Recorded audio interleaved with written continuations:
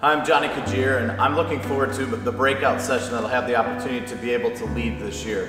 One of the common struggles that teens deal with is the idea of anxiety. The Bible defines anxiety as a tearing of the mind, or our thoughts are going in many different directions, and it causes us to not be able to focus super well. So we'll be able to talk in this breakout session about how to build our foundation on what is solid and what we can know that can then go from there to help us as we face all of the uncertainties of life.